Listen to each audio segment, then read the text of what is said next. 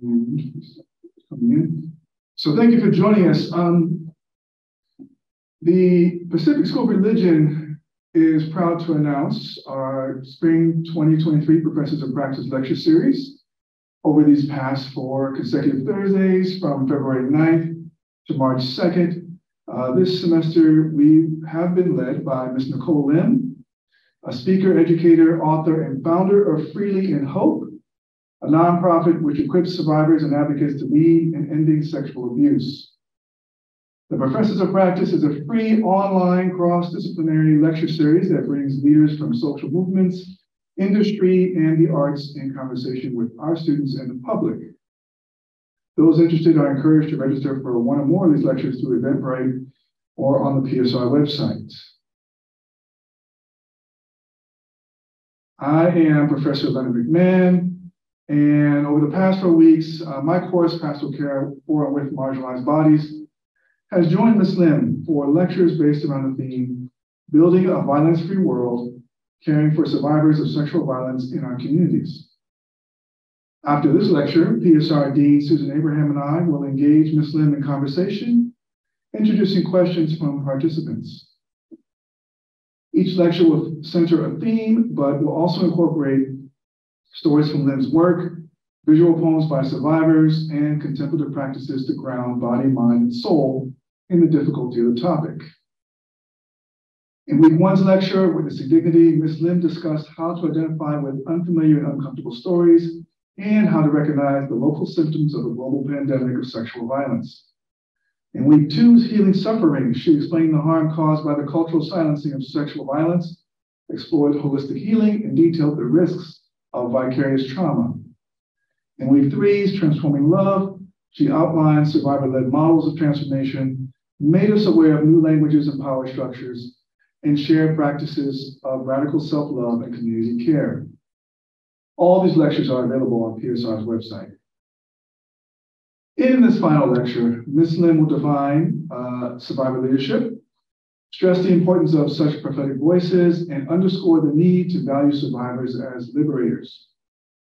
She'll highlight organizational models that integrate survivor-led solutions, as well as introduce the steps necessary to move organizations from silencing to uplifting survivor voices. Thus, this evening's lecture is appropriately titled, Believing in Liberation. Please join me in welcoming Ms. Nikole Lim via a kind hand gesture or positive reaction.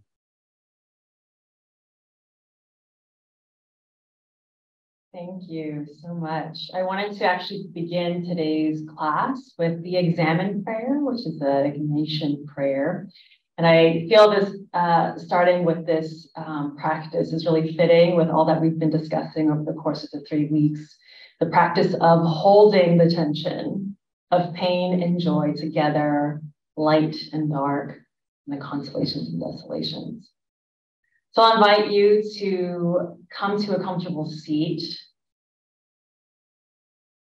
or in your heart, mind, and soul and body,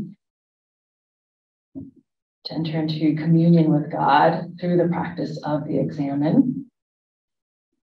I'll invite you to take 3 grounding breaths together, which is again a reminder of the divine breath that flows and moves through us. And at your own pace, taking an inhale for 6 seconds and exhaling for 6 seconds. And we'll do this together for 3 rounds.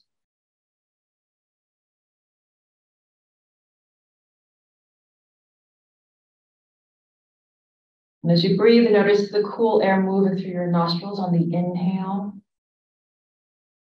and the warmth of your breath on the exhale, a reminder of the warmth that we can offer to this world.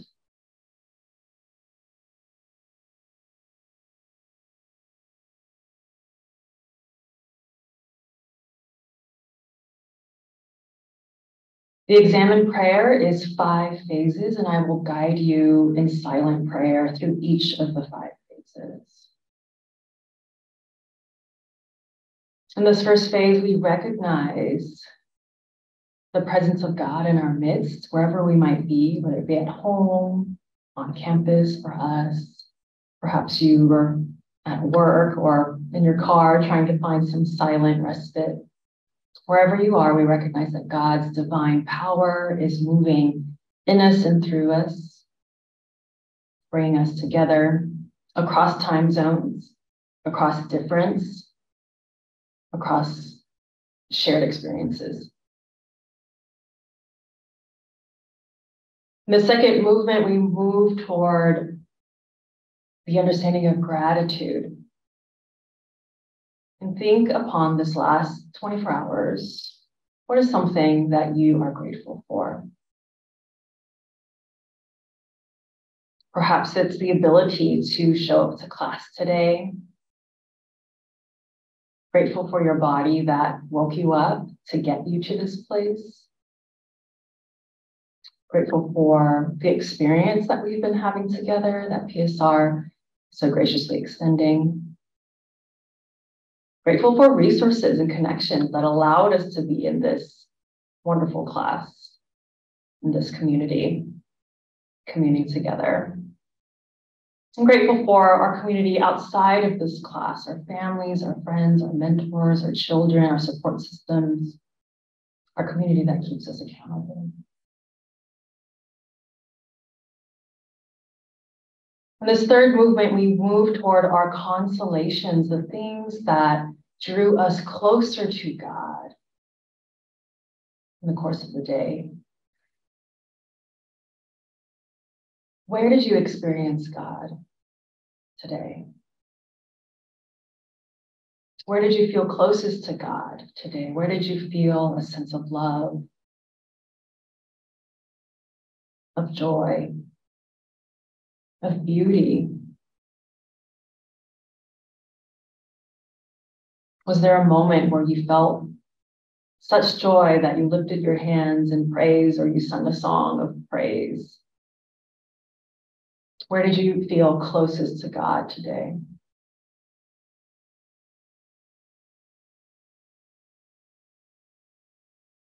In this fourth movement, we encounter our desolations, the moments where we might have felt far from God, where we may have experienced pain or suffering, despair or mourning, grief, traumatic memory. Where did we feel far from God, that perhaps we were not our best selves, that our own pain or anxiety or frustration or anger got the best of us, and we were not able to access divine love in that moment? Where did you feel far from God today?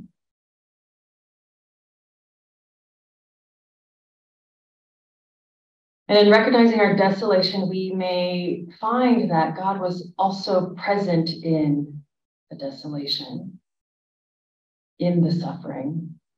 God is near. In despair, God is also near. And in this final phase, we move toward hope. What do you hope for? For a better tomorrow? What do you look forward to towards the week? How do you hope to see your own liberation or liberation in context of your community?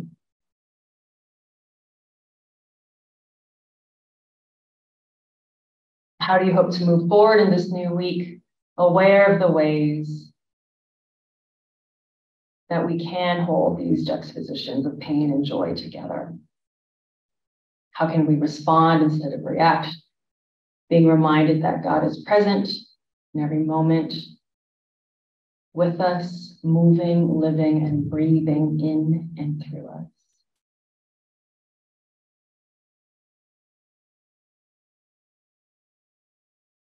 And we'll close our prayer with these words from Archbishop Desmond Tutu. Discovering more joy does not save us from the inevitability of hardships and heartbreaks. In fact, we may cry more easily, but we will laugh more easily too. Perhaps we are just more alive. Yet as we discover more joy, We can face suffering in a way that ennobles rather than embitters. We have hardship without becoming hard. We have heartbreak without being broken. And we'll just sit with these words for another 3 breaths together.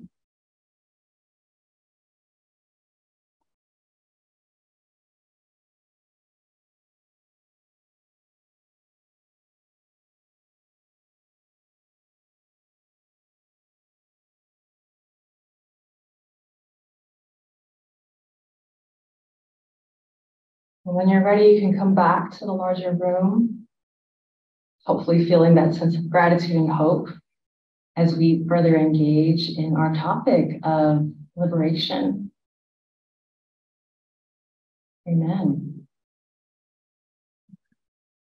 As we culminate our journey today in this 4th phase, we must remember that we are not free until everybody's free.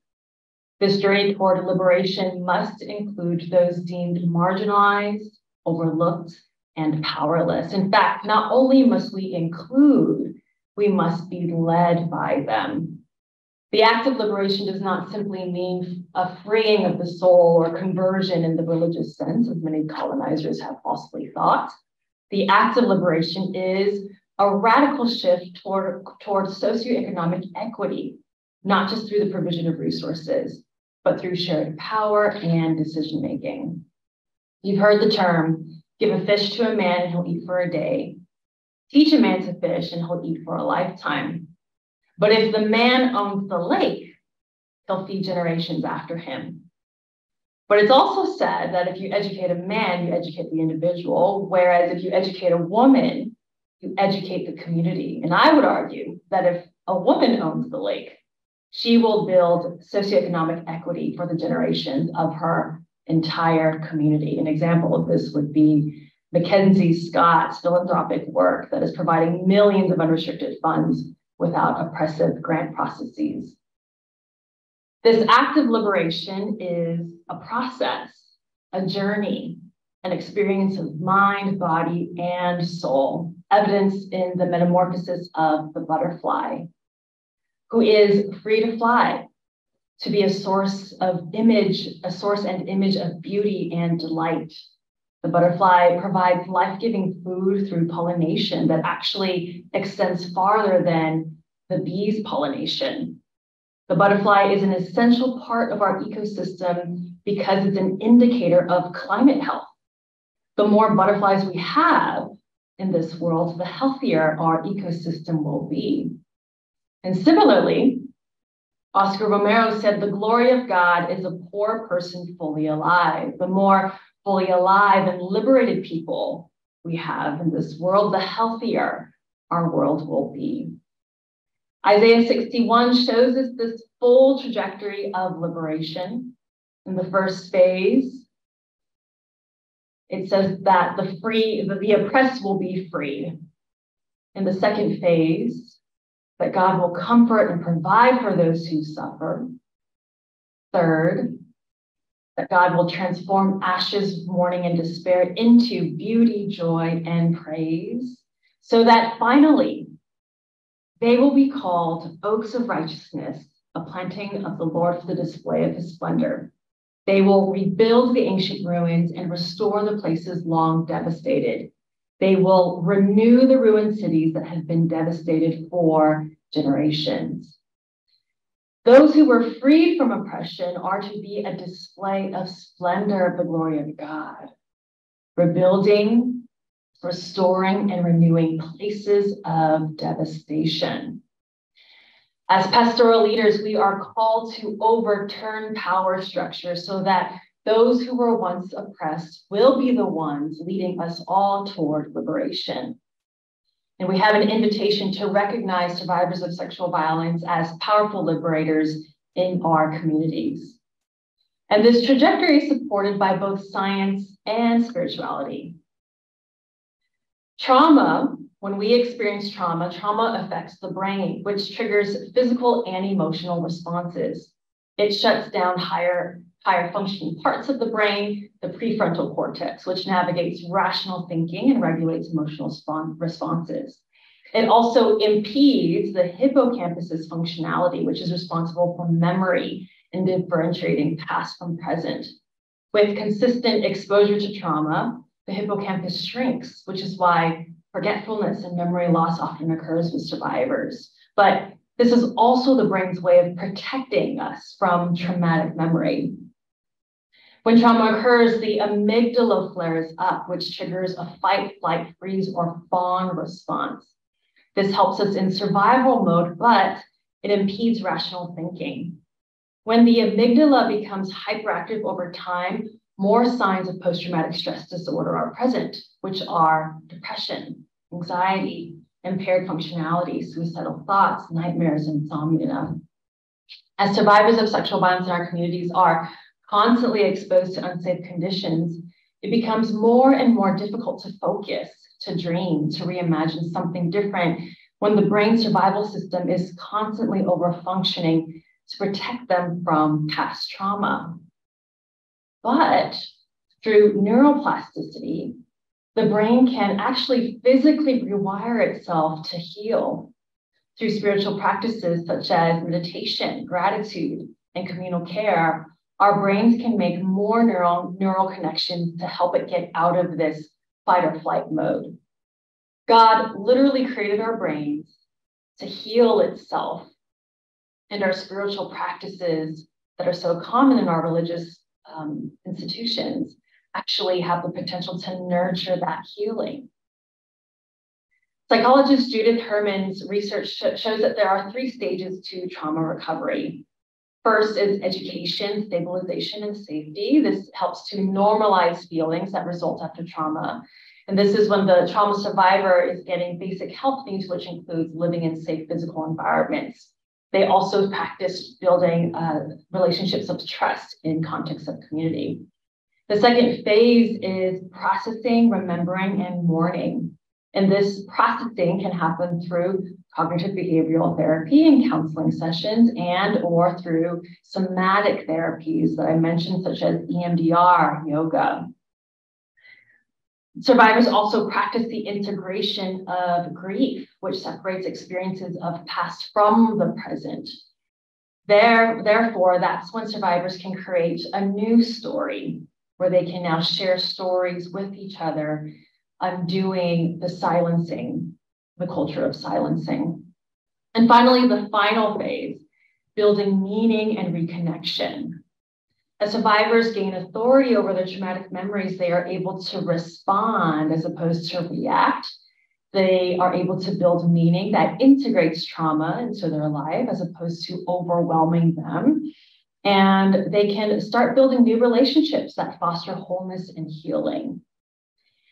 Also, part of meaning making for survivors, according to Judith Herman's research, is that they find a survivor mission through social action. And this is really interesting. So Judith Herman writes, most survivors seek the resolution of a traumatic experience within the confines of their personal lives, but a significant minority, as a result of the trauma, feel called upon to engage in a wider world. These survivors recognize a political or religious dimension in their misfortune and discover that they can transform the meaning of their personal tragedy by making it the basis of social action. While there is no way to compensate for an atrocity, there is a way to transcend it by making it a gift to others. The trauma is redeemed only when it becomes the source of a survivor mission. In this mission, social action offers the survivor a source of power that draws upon her own initiative, energy, and resourcefulness, but which magnifies these qualities far beyond her own capabilities. It offers her an alliance with others based on cooperation and shared purpose. Participation in organized, demanding social effort calls upon the survivor's most mature and adaptive coping strategies of patience, anticipation, altruism, and humor. It brings out the best in her. In return, the survivor gains the sense of connection with the best in other people. In this sense of reciprocal connection, the survivor can transcend the boundaries of a particular time and place. Social action can take many forms, from concrete engagement with particular individuals to abstract intellectual pursuits. Survivors may focus their energies on helping others who have been similarly victimized on educational, legal, or political efforts to prevent others from being victimized in the future. Common to all these efforts is a dedication to raising public awareness.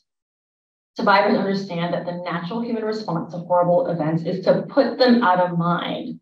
But, this is key, they also understand that those who forget the past are often condemned to repeat it. It is for this reason that public truth-telling is the common denominator of all social action. And this sounds like liberation theology to me. When a survivor moves through these stages of recovery, they're processing meaning-making and reconnection, which heals trauma in the brain, and concurrently the symptoms of post-traumatic stress disorder, which then moves the survivor to the opposite, which is called post-traumatic growth. So here's a really helpful diagram that I think encompasses a lot of what we've been talking about in the past couple of weeks. So we move from normal life and experience of trauma, entering into this sense of darkness, the dark night of the soul, suffering, challenges. In the abyss, there is a sense of spiritual and emotional death where there's an opportunity to create new meaning. They are assisted through the helper, the mentor, the pastor, the guide, the counselor, and through that comes hope transformation, which then lends toward post-traumatic growth. There are 5 elements of post-traumatic growth. First is personal strength, where survivors are able to handle difficulties with wisdom and maturity. Second is building closer relationships where they find a new sense of belonging and interdependence with others. Third is a greater appreciation for life, where they have a greater sense of gratitude, hope, kindness, love, teamwork, and leadership dynamic. Fourth is they experience new possibilities, where they're able to accomplish bigger goals with a higher sense of authority and a stronger sense of self and confidence. And lastly, spiritual development. They are able to readjust their spiritual beliefs to encompass the story of trauma and to not be overwhelmed by it. In The Body Keeps Score by neuroscientist Bessel van der Kolk, he mentions one of the components of healing from trauma, which includes communal rhythms in religious institutions. He says, religious rituals universally involve rhythmic movements, from davening at the Wailing Wall in Jerusalem to the sung liturgy and gestures of the Catholic Mass. Music was the backbone of the civil rights movement. Music binds together people who might individually be terrified, but who collectively become powerful advocates for themselves and others. Along with language, dancing, marching, and singing, these are all uniquely human ways to install a sense of hope and courage. Looks like the church. So to test this theory, I conducted a survey with my staff members, 20 staff members across Kenya and Zambia, to learn what were the critical components that supported their journey towards transformation. And at the top was a sense of spiritual understanding. As survivors of sexual violence heal, there is a deep spiritual component, a connectedness to a higher power as a life force, and a divine awareness of God's presence, upholding them in their suffering. These spiritual practices of meditation, contemplation, dancing, singing, communal care, hospitality are deeply rooted rituals embedded in our faith traditions. Through these practices, our sanctuaries can offer a safe space, a firm foundation for survivors to commune together in healing. And in their healing and transformation process, they can have the potential to become leaders and liberators who are achieving new possibilities and committing to social justice movements. Both the scientific phases and the spiritual practices move and flow together, leading toward a liberation of body, mind, and soul for themselves and for entire communities and cultures. As pastoral leaders, it is our calling to nurture these practices and provide opportunities for survivors to be in safe spaces. I'll talk more about this later. The brain is constantly changing, constantly evolving, constantly healing itself. Because healing looks different for every survivor, methods of healing will look different for every survivor. The outcome will also look different for every survivor. Judith Herman said that a significant minority engages in this survivor mission, but in my observation, it is the significant majority. However, I want to be very clear. This does not mean that the onus is only on the survivor to bring about communal liberation.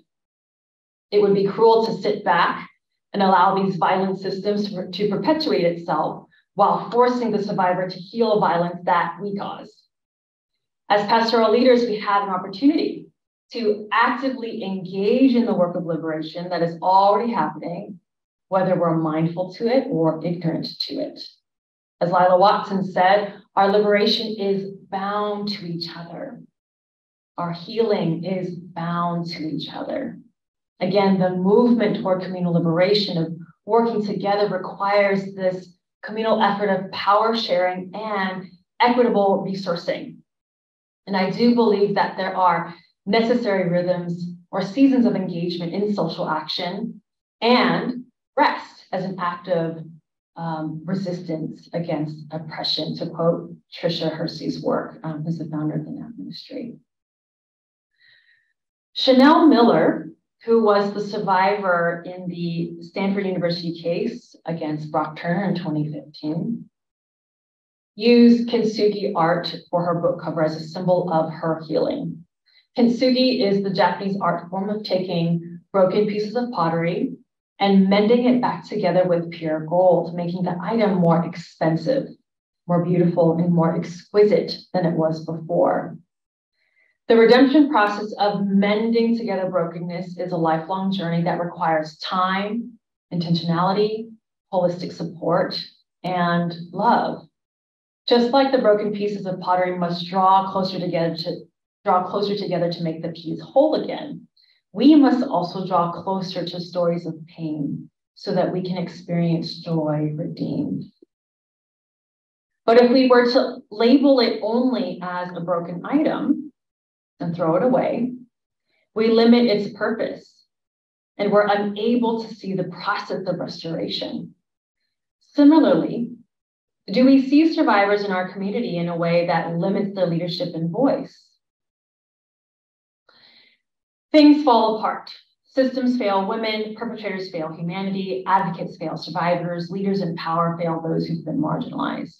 Our systems are broken, but how can we as a global community work together to mend these broken things back together better than it was before?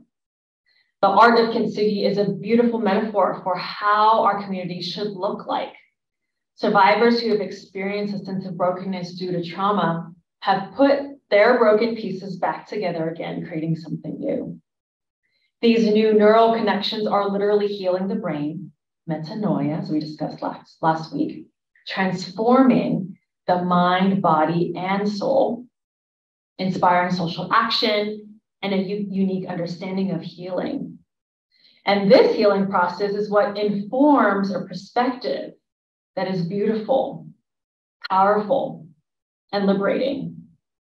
This renewed perspective informs their transformative approach to leadership, power sharing, and communal care. Rebuilding, restoring, and renewing places that have been devastated by violence. And for this reason, survivors of sexual violence have the potential to be the most powerful liberators in our world. But are we listening? Last week, I talked about a program called Malkia, which means Queens in Swahili, which Mara designed and initiated. And this picture is a photo of Serafina, who was in our first alumni, who was our first cohort in this program. And we met her in 2018. And her story is a perfect example of kintsugi, of redemption, and of liberation.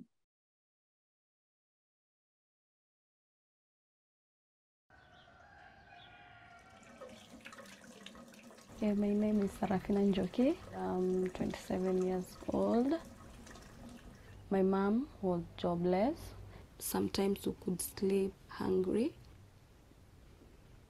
It was so bad for me to see my mom like crying in front of me because we don't have anything to eat. I started selling my body when I was 16 years old.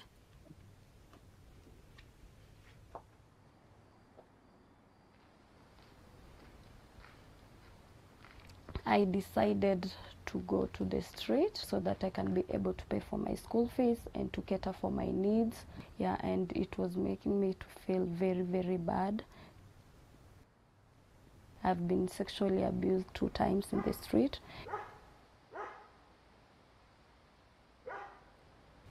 I started taking drugs. I was so much broken.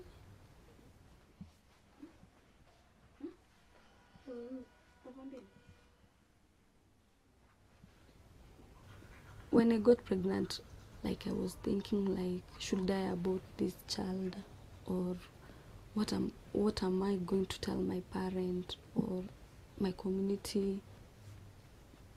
I gave birth to a baby boy. Life started becoming harder and harder and harder for me. I started remembering in school like the career which I was telling my teacher that I want to become a doctor, and looking at myself, I'm a sex worker. So when I was in the street, I met a lady from Freeling Hope. She's Pauline, and she introduced me with other 15 women to join the Malkia program.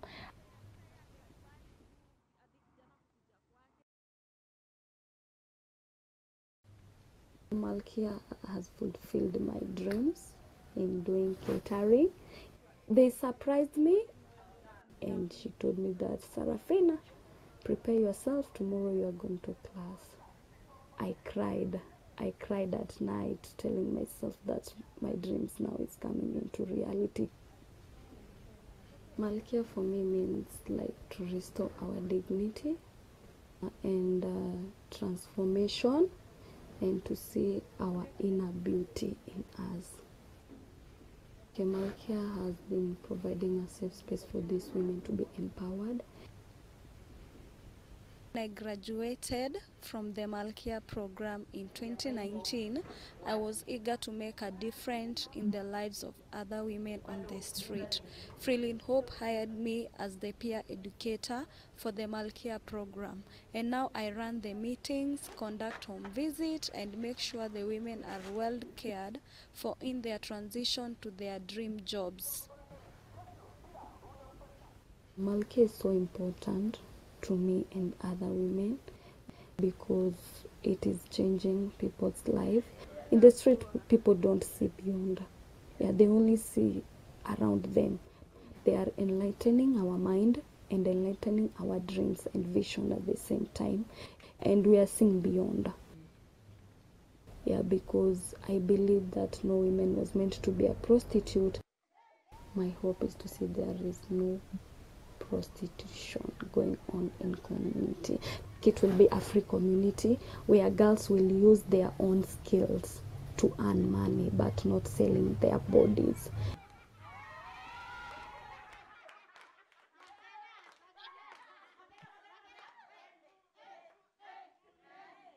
During the midst of all that pain.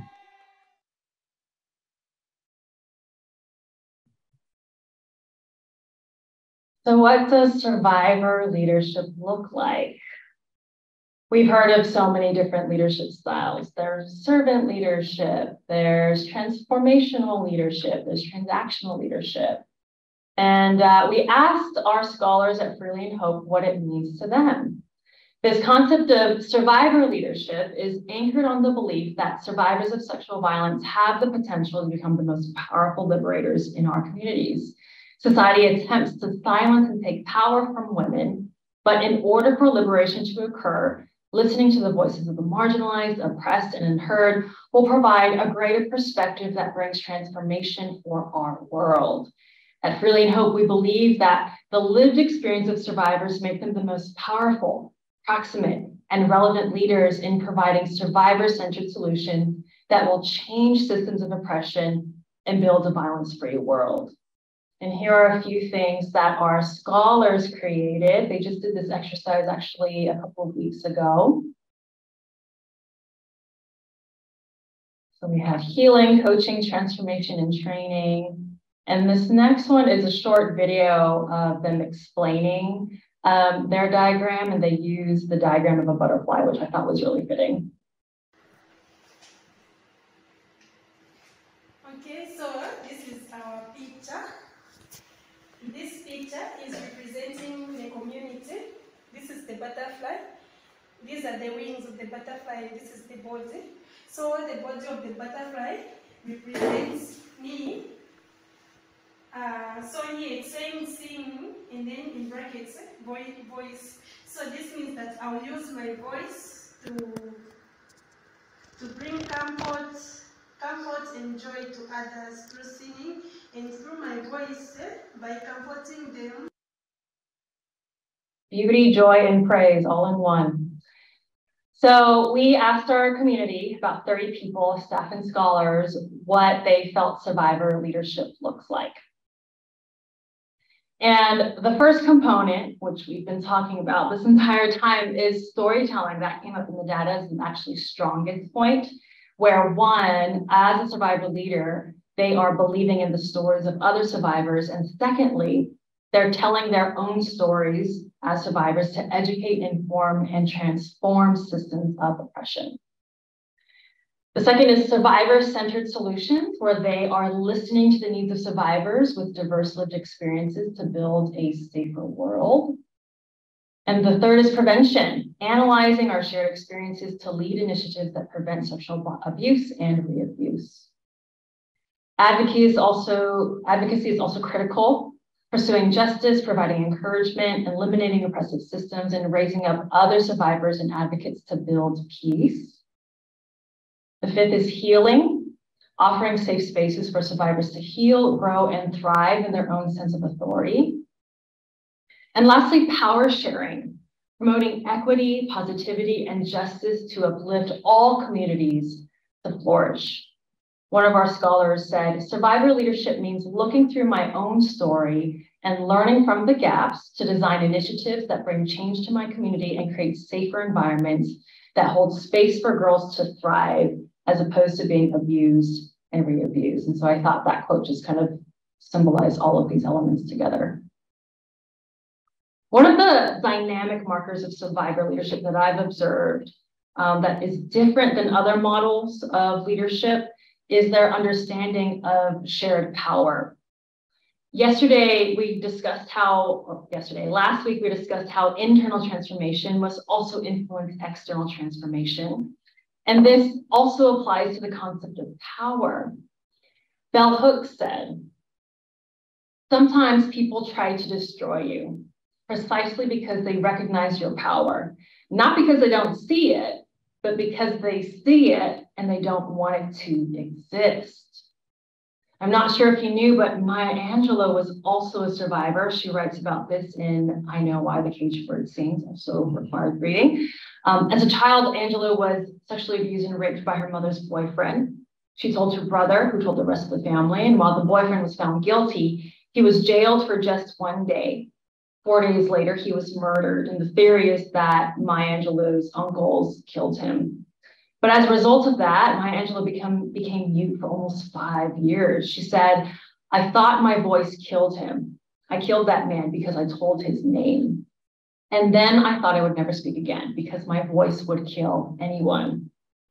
At a young age, Maya understood her power so much so that she decided to be mute.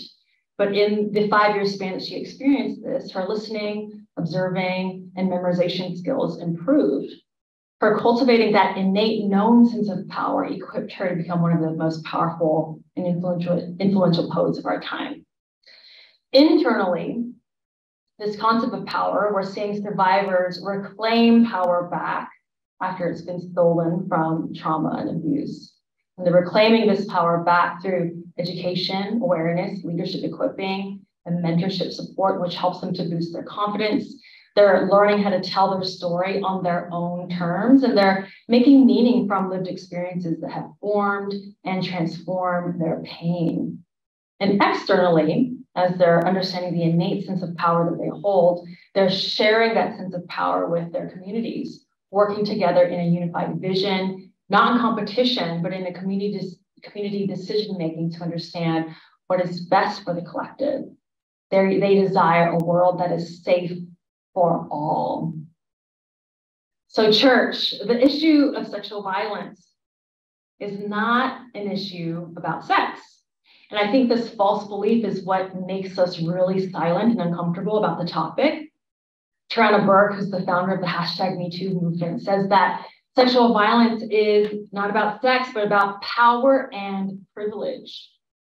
And for some reason, I found that churches are more eager to collaborate with anti-human trafficking efforts as opposed to anti-sexual violence efforts. In Mara's story that I told last week, often childhood rape makes women more vulnerable to being trafficked. And I wonder if churches choose not to respond to anti-sexual violence efforts as readily because they would rather focus on saving women from abduction instead of sharing power and privilege. The work of pastoral care for marginalized bodies and survivors of sexual violence requires an internal shift for us as advocates as well. We must recognize our own responsibility in these systems and the ways that we wield the power and privilege that we have. So remember Henry Nouwen's 3 lies, right? I am what others say, I am what I have, I am what I do. Often that manifests in shame, ego, and control. And that often manifests in behaviors that cause us to be complicit, protective, or in denial. So in the first line, shame causes us to be complicit to the privilege that we have, where we allow things to go the way they were. We don't want to shake things up. We're being influenced by the majority. We're saying that we're innocent. We didn't know that this happened. And we're claiming innocence without recognition of the privilege and responsibility that we have and how we can use that privilege to influence others. The second, in ego, that often manifests as protecting power. We might side with the abuser because of their authority in this world and because we want to be proximate to power. We side with them, and we see this very evident with the board members and the staff members at Ravi Zacharias' ministry, Bill Hybels' church, and I was even caught in the middle of a very similar thing with Chris Hewitt, who's one of the leaders in the Enneagram work in the Christian tradition. In these smaller circles, sometimes it's really easy to side with the abuser because we want to be proximate to power to preserve our own ego. Lastly, control. If we're so caught up on controlling things, if something happens, abuse happens in our church, we deny responsibility because we may not be the direct abuser, but we've caused indirect abuse through our complicit behavior or protectiveness over the abuser. We actually have the responsibility to undo this pervasive system of power and privilege, first by recognizing it and also realizing how we can form these systems into a more just and equitable way. If our egos go unchecked, we are all capable of causing great harm. But we are also capable of providing great healing. So remember the antidote to this: practicing counseling, being in community, being accountable to our community, and lastly, practicing contemplation. We need healing as pastors, as pastoral leaders. We need healing if we are to bring healing to others. And the gift of contemplation, of counseling, and of community is that these practices will also build new neuron connections in our brains as well. Our brains can also be healed in this process of advocacy. In order to eradicate sexual violence, we must shift the harmful dynamics of power and privilege. In order to undo oppression against women, power must be shared with survivors. So, church, will we recognize the power that survivors hold within them?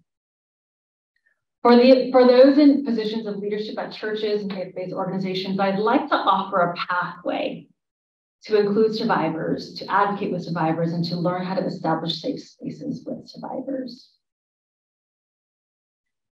So if you're a leader or if you're within a church, I'm going to ask you a series of questions under each of these themes, and just consider it and test it against what you know within your organization and church.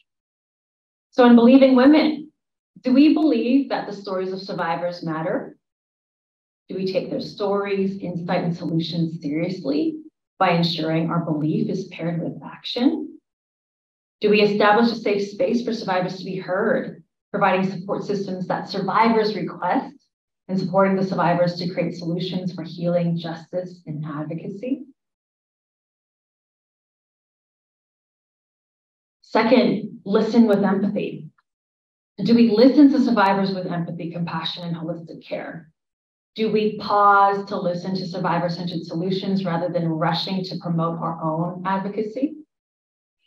Do we create the time and space for survivors to be heard without judgment, condemnation, or interrogation? Do we fund opportunities for survivors to be supported through trauma-informed counseling? And thirdly, unlearn abuse. Do we condemn any abuses that oppress, victimize, and objectify women, children, and marginalized groups? Do we choose not to tolerate abuse in any form, whether it be sexual, physical, emotional, spiritual, or psychological? Do we actively undo the harms of toxic masculinity, patriarchy, and religious power by condemning perpetrators of abuse and standing alongside survivors? Fourth, establish safety. Do we establish safety through our policies, procedures, and values that guide our programs? Do we keep our leadership accountable? Do we promote safe boundaries amongst our community members? Do we commit to nurturing a community that is safe for all members to express their God-given dignity, voice, and vocation? And lastly, speak out. Do we provide opportunities for survivors' stories to be heard? Do we establish procedures for survivors to voice any abuses that go against our organization's mission, values, and policies? Do we have a whistleblowers policy? Do we provide safe spaces for survivors to speak out or connect through creative forms of expression? Do we put our money where our mouth is and fund causes, corporations, and leaders who are ending sexual violence instead of perpetuating sexual violence? Do we spend our financial resources that support the healing and liberating leadership of survivors? This five-step phase is offered through our guide From Silencing to Uplifting the Survivor's Voice that I'll provide for all of you as a free download. And it's in the format of a small group Bible study, or it can even be led through your leadership team or your board members or your staff members. And it really helps to discuss and unpack some of the violences that might be occurring within your organization, while also providing a clear framework and policy structure that you can implement at your church. Other resources that we have available, Pendo's Power, our first children's book, is releasing this year. And if you're interested in bringing this resource to your church, we will have that available in the summertime. My book, Liberation is Here, is available where books are sold. If you buy it through Freely in Hope, Freely in Hope gets 50% of that also, so that also helps.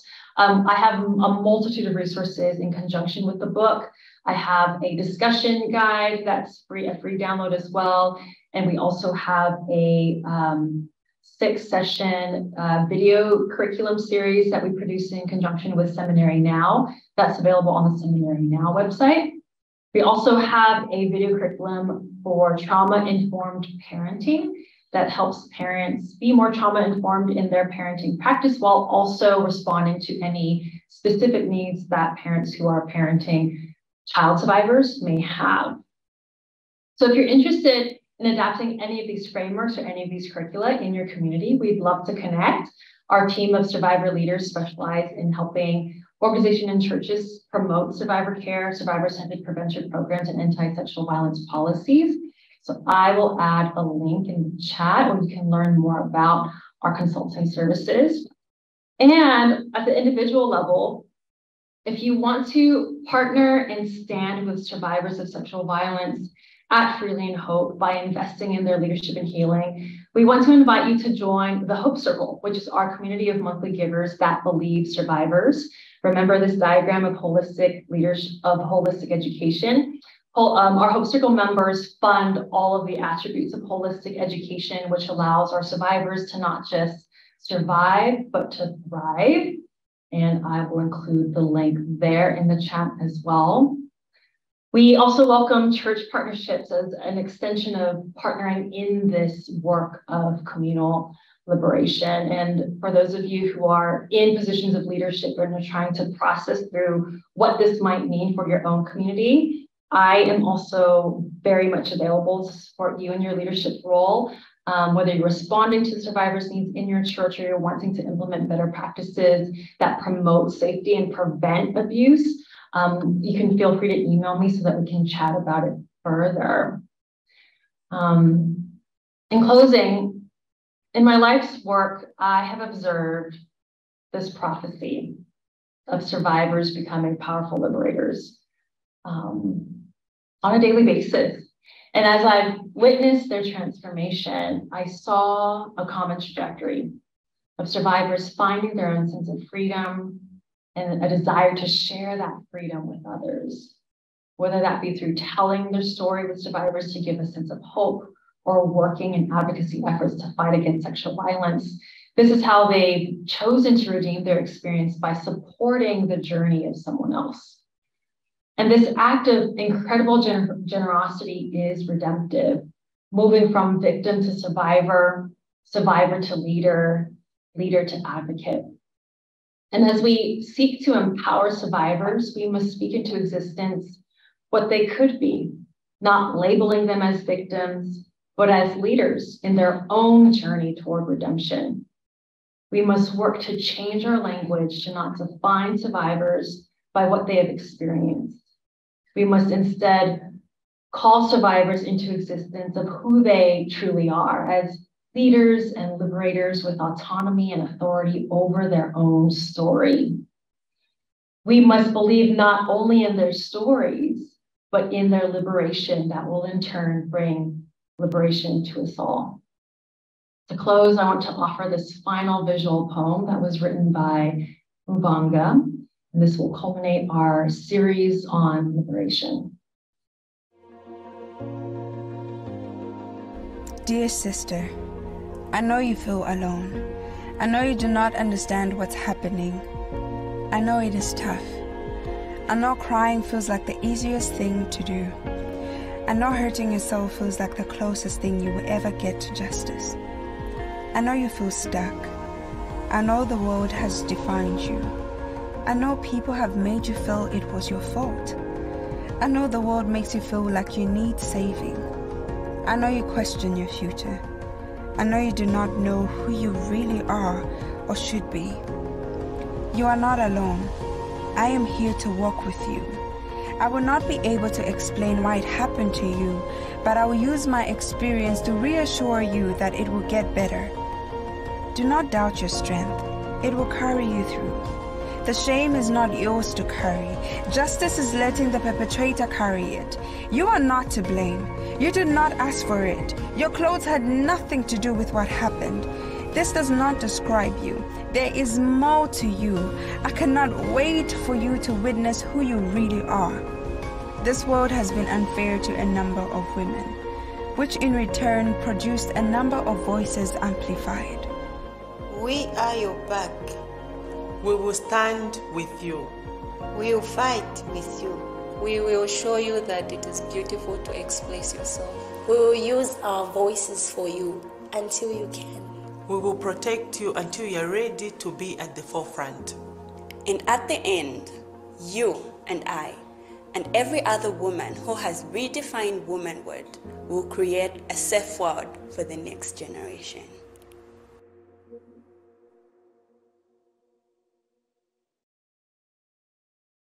Thank you. Okay. Okay. Well, thank you, Ms. Lim. Please join me All right. Let me get comfortable for the next several minutes and definitely enjoy engaging with you on this lecture. Where to begin? I've got several things. We're trying to get through all of them. This number, like 6 or 7 things, but we'll take them in order.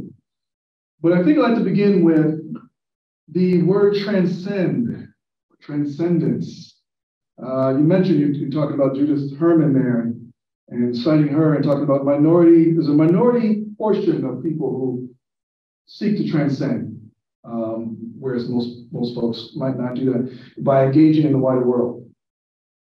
And as I heard it, I was thinking, wow, you're describing PSR students perfectly. Everyone who comes to PSR is a student who seeks to transcend whatever it is they brought them here. Right? And sometimes it's painful. Good things bring people here too, but a lot of our community is about healing ourselves as we seek to heal others. So that's exactly what PSR is about. And so transcendence, I just want to be clear. I think the common definition of it is somehow you transcend, you leave it behind, right? You leave whatever it is you transcend, you discard it, right? There's a discarding aspect to it in the common understanding. So I want to be clear, I think you are saying this as well, that transcendence means going through, dragging along, or bringing with you everything that you've been through in order to make it useful in the wider world and also heal yourself and be healed in the process. Not healing yourself, but being healed in the process of doing the work. My course read an article that invoked or used a scholar Emmanuel Levinas, Orthodox Jewish thinker, 20th century. Anyway, he has this, he uses the word transcendence a lot, but so let's get back to the particular versus the universal, or the particular and the universal. We talked about that a little bit last week. And Levinas talks about the wound as a half opening. And the reason it's a half opening is that all suffering is absolutely peculiar and particular and cannot be compared with any other suffering.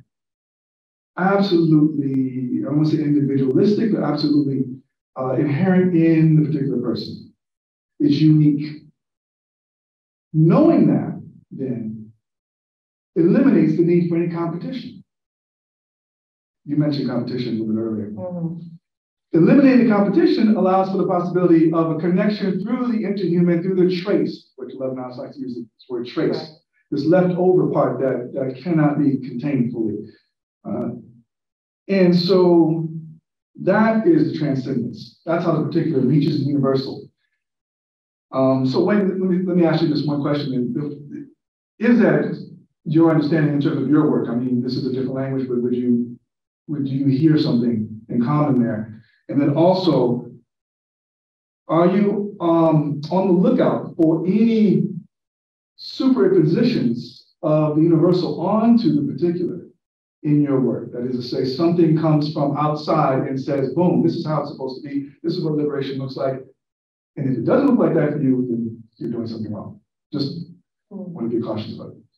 Yeah, I really appreciate that definition, especially to say that without competition, you can have connection. And in spiritual practice, connection is that healing element that actually brings us closer to ourselves and to each other in context of community.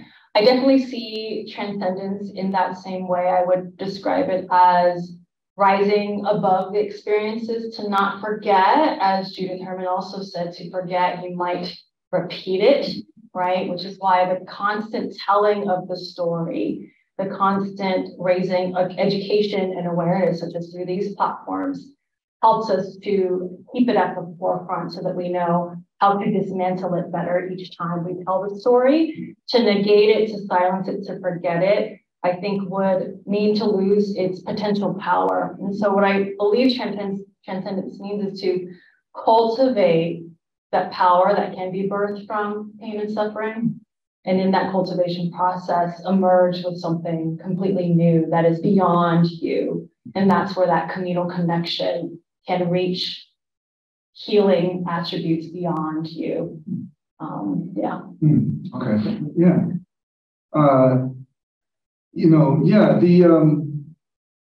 The other thing that comes to mind as you're speaking, you were speaking about Judith Herman, is this idea, I think she mentioned it, correct me if I'm wrong, that somehow spirituality is a step, right? It's something along the work process of healing.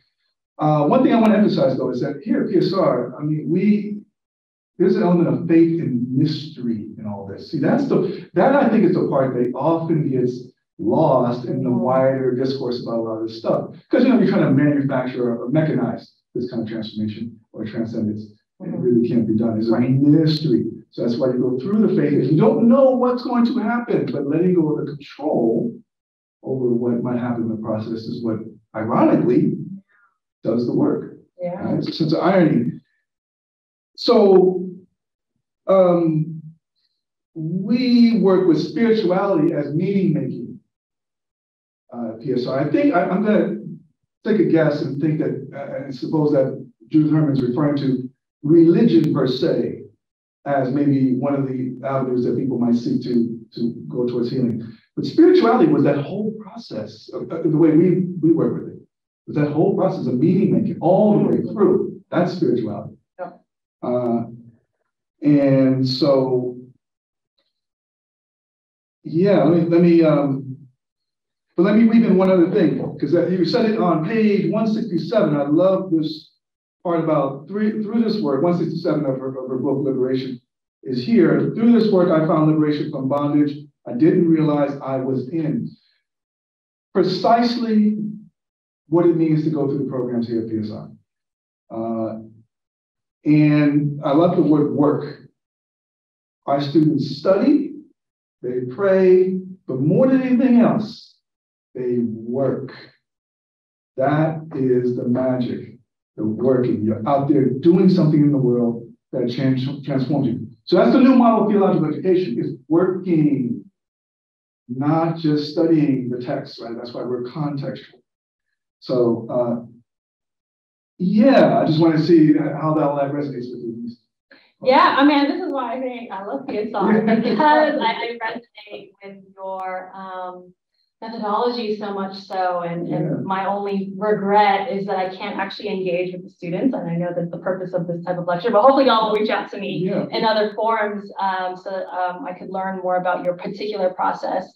I feel, so with Judith Herman's quote, she did say that the process, and she did mention it was a process where she's, in her research, survivors are recognizing both political and spiritual practice as part of the process toward activating social action. So spirituality is a process.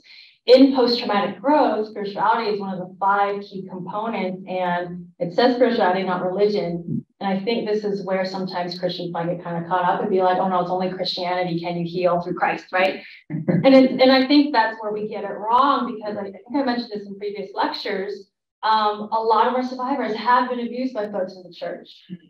Pastors, youth leaders, worship leaders, those are the worst, sorry to say, but there is, because of that sense of power and privilege that we place on church leaders, right?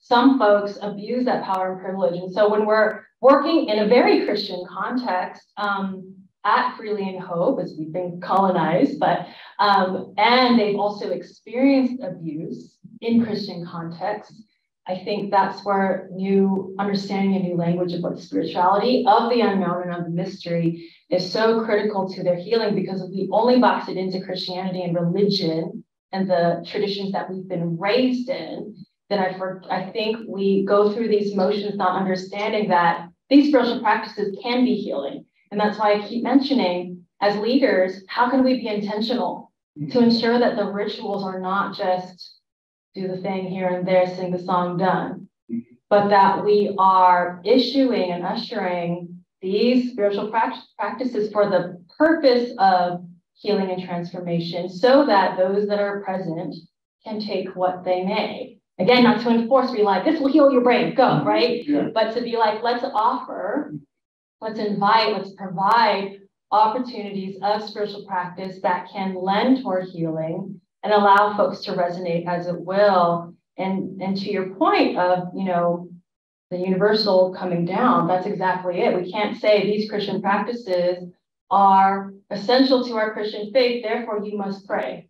And I write in my book, when I was on my deathbed, I'm over-exaggerating, but when I was in the hospital in Zambia, I literally could not pray the ways that I was taught to pray. There you go. And so that's my experience. And I know with the survivors too, they all have different practices. Some of them don't go to church. Some of them do. Some of them are practicing other spiritual practices that they did before. Some of them are reverting back to spiritual practices that their grandmothers did before, right? So I think that's where in the particular, right, the unique experience of every survivor, or really every person who's going through their own healing journey, is finding what resonates for you in that season and letting that sense of connection be your divine healing.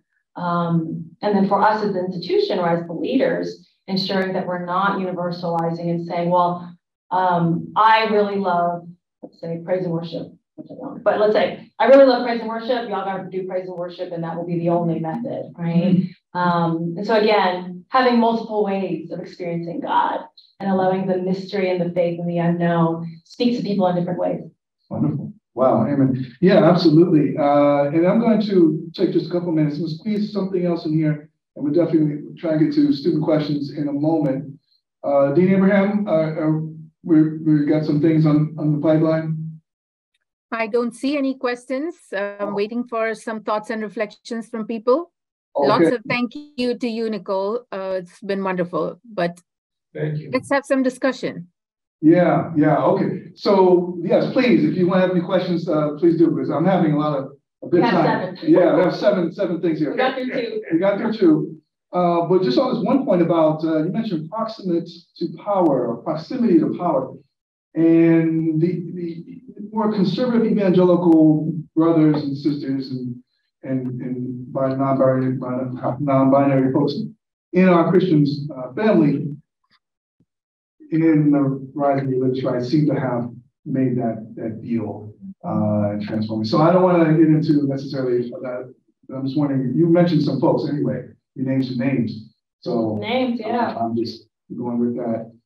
And it sounds as if you're seeing some troubling signs in the evangelical world. Yeah, I mean, I think to your point of the universal, right, of Christian faith is to say, evangelical Christianity has it right. This is our method and approach. We're going to spend a lot of money on smoke machines and lights for the arena. We're going to spend a lot of money on marketing dollars to get new people through the doors. We're going to focus on conversion as opposed to deep internal transformation. We're going to boost the leader in authority as opposed to establishing leaders from marginalized communities, right? So I think that's what I am calling for in a pushback against evangelical institutions that many of us have been harmed by. The folks that I mentioned, their sense of leadership did come from a place of ego, power, privilege, and money. And that's how they were able to get away with what they had gotten away with for so long. Multiple survivors. Yeah. And I did say, I had an experience where in friendship with my former mentor, Chris Hewart, who actually introduced me to contemplative practices. You know what I'm saying? We could teach people all we want about these wonderful spiritual practices, but if it's not coming out in action, right? If it's not in alignment with our action, then what are we really doing if we're preaching one thing, but abusing other people? And for me, and I'm saying this because I think all of us need to be aware of our relationships, right? We might be keeping certain friendships or certain people on staff or in positions of authority and leadership because of the power that they hold. Because we want to be proximate to their power, to their perceived power, right? We might be holding on to relationships longer than we need to be. And I found myself in that situation where over a 10-year period of friendship with Chris Hewart's, recognized that he was actually abusing two of my friends, right? And so in that recognition, how will I now use my voice, use my story, use my stance, even though I didn't experience any abuse personally, use my advocacy as a way to side with the survivors and to remove myself from that very toxic and manipulative relationship. I didn't know it, right? But it was actually one of the survivors that told me, you are keeping this relationship because of the benefits that you get in the relationship. And I had to think about that for a moment. I was like, you're right. And so I had to do a whole, this is another lecture, but a whole process on how do you call out perpetrators? What is the process for the organization, process for even me as a former friend? My name is on his book, so I kind of have to clear my name of that too. And then in relationship and in reconciliation with survivors, how do I then ensure that my relationships are always siding with survivors and that I'm listening to their feedback and learning from it? Wonderful. Not wonderful that it happened. I'm so sorry that did occur within your experience and that it occurred within the family generally. But what you just did, just right here, just right now, this process, this autobiographical, sort of sharing. We talk a lot at PSR about. Well, one of the things we try and get students to do is to think about themselves, prepare themselves for public consumption. I think I mentioned this sort of at the beginning. And journaling is one of the ways we do that. And sometimes in my courses, I like to encourage people to journal. Here's why. Journaling is not the raw data of dumping the raw data, all this, the stuff from one's experiences onto the page.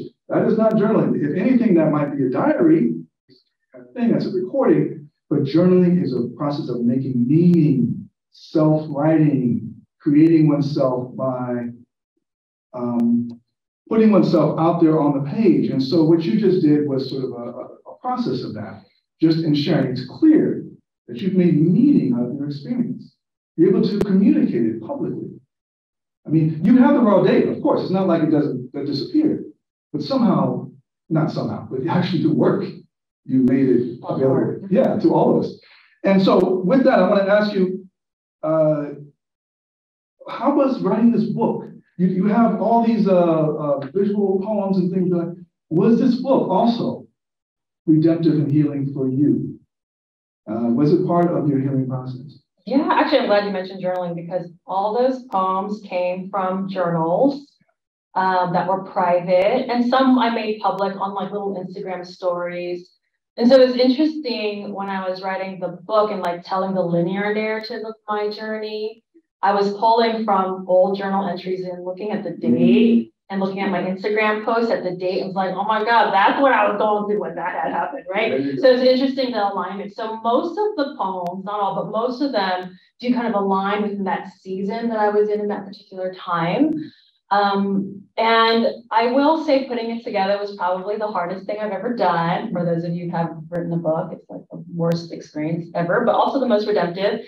And it was particularly hard because, as a former filmmaker, I'm so used to telling the stories of others that I couldn't find my own story in the process.